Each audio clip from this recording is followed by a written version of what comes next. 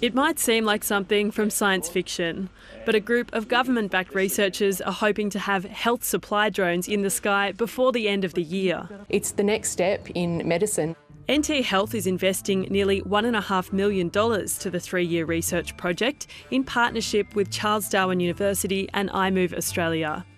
The government says the trial will be the first of its kind in the country, although similar technologies have been used overseas. So we need to understand where drones are going to make a difference and where they're going to have the best benefits in terms of costs and outcomes. That includes procuring drones that can tolerate the territory's heat, humidity and monsoonal rains. The project is looking at basing the drones and a pilot in Jabiru to fly supplies to surrounding communities like Maningrida and Gumbalanya. We think that West Arnhem Land would be an ideal location in terms of airspace and benefits to communities where a lot of those communities are cut off by the East Alligator River for quite a few months of the year in the wet season.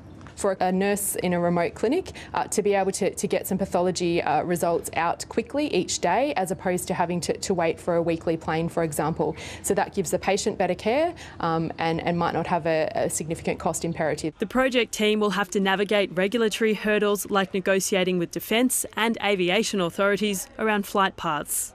And no, drone delivery isn't expected to play a role in the rollout of any COVID-19 vaccines in the Territory. It's expected the early focus will be on pathology tests and medical supplies which don't require cold storage. Kate Ashton, ABC News.